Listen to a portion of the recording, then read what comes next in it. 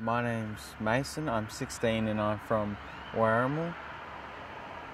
As being a young Koorie male it's something I hold very dear to me. It's something special because you're a part of a culture that's over 40,000 years of age, and it's one of the oldest and thriving cultures still left in our world today, and that's kind of proud to have that in me and present around me. So I like being called Koorie. And I believe that having a voice as a young Koorie is to tackle our issues within our state and make the state a better place for us as young Koorie males and just as youth. It's something important to have a voice, and I guess with the voice you can make a change for your people.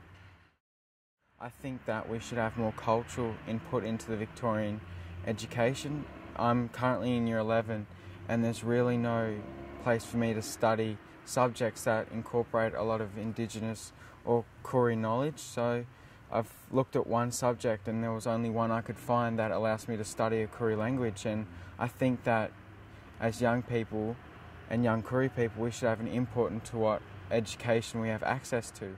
So I guess I want to change the world for my people.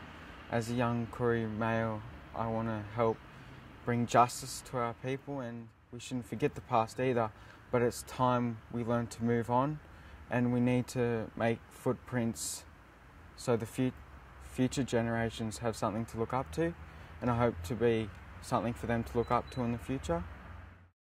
There's a lot of Koorie role models in football teams, but I want to be a Koorie role model with the legal side of things. I believe that as young Koorie, it's our time to step up and be what we want to be in today's world.